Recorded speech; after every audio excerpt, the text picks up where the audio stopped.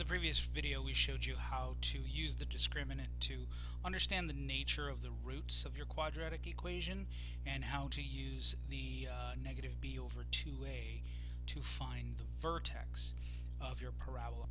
Here I wanted to give you a couple of more examples so that you can see what would happen when we had a negative discriminant and if we had a positive discriminant also. In the previous example you got a 0 discriminant, your discriminant was 0, and so you had one real root. So now let's see what happens when we have either a negative or a positive discriminant.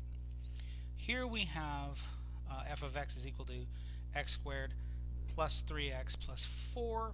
So let's go ahead and find our a, which is 1, our b, which is 3, c, which is 4. So in this case our discriminant is going to be b squared minus 4 times a times c. Okay, so our discriminant here is 9, negative times a positive is a negative, 4 times 4 is 16. So our discriminant tells us that the radicand is a negative 7. Now, because the radicand is a negative 7, that tells us that our parabola that we graph from this function is not going to cross the x-axis. Let's double check that by finding out what our vertex is. Here our vertex is going to be negative b over 2a, so that'll be negative 3 over 2 times 1. So x at the vertex is negative 3 over 2 times 1, or negative 3 halves. We'll use that negative 3 halves to substitute it into our original equation.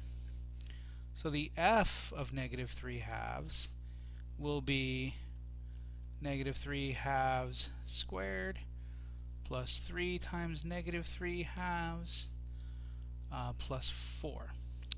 So we've got 9/4 plus a negative 9 over 2 plus 4. Let's look at this all in terms of fourths.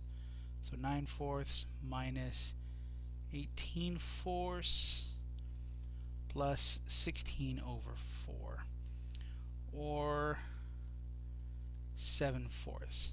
So our vertex will be negative 3 halves 7/4. So it's going to be above the x-axis, and it's going to open up because we have a positive x squared. Let's take a look at what the graph looks like. So here's the graph with the point at negative 1.5 or negative 3 halves, and then a positive 7/4 or 1.75 about. And notice how it opens up in both directions. It mirrors up and will never cross the x-axis. Let's try another one. Here we have f of x is 4x squared plus 8x minus 5. So our a is 4, our b is 8, and our c is a negative 5. So the discriminant here would be then b squared, which is going to be 8 squared minus 4, times a, which is 4, times c, which is a negative 5. So that would be 64. Let's see, minus times a minus is a positive, negative times a negative is a positive. 16 times 5 is 80. So in this case I have a discriminant of 144, which tells me that I will have, let's see,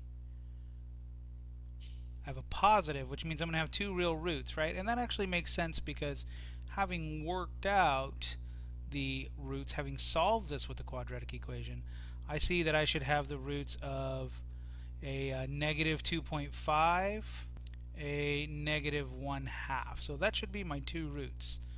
Okay, so let's see what the vertex is, right? Just to make sure that this actually will cross. I mean, I can see what the roots are, but let's go ahead and do the negative b over 2a. That'll give us x at the vertex. So here our negative b will be negative 8 over 2 times a is 4, which is negative 8 over 8, or a negative 1. So x at the vertex is negative 1.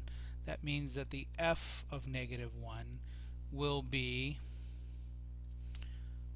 4 times negative 1 squared plus 8 times negative 1 minus 5. Or 4 times 1 minus 8 minus 5.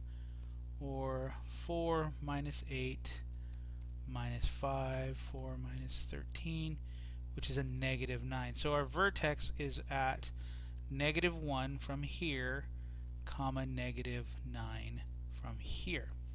And let's see if that's true.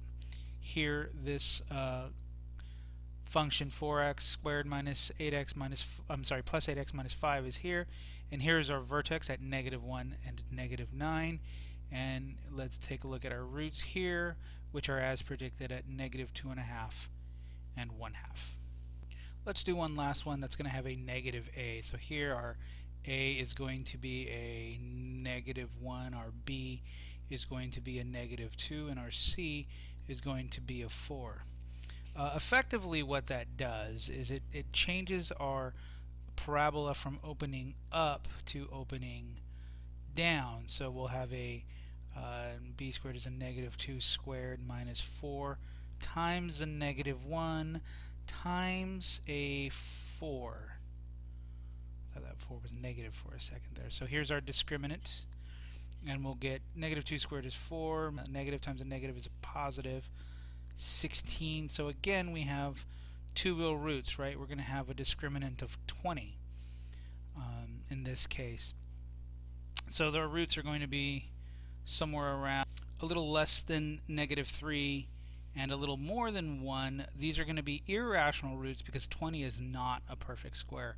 Our discriminant actually is going to be 2 radical 5, and because it's 2 radical 5, we have to approximate it. But let's take a look at our x at the vertex is going to be the negative b over 2a, so that would be, in our case, negative b would be positive 2 over twice negative 1, which would be 2 over negative 2, or a negative 1.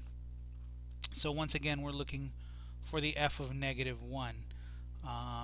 It'll be the opposite of negative 1 squared minus 2 times a negative 1 plus 4. So the opposite of negative 1 squared is the opposite of 1. Negative times a negative is a positive 2, and then plus 4. So it'll be 1 plus 4, or 5. So our vertex will be at negative 1 and 5. And let's take a look at what the graph looks like.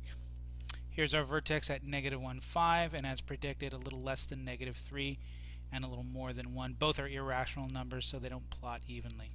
So that's using the quadratic formula, the discriminant of the quadratic formula, to find information about our parabola.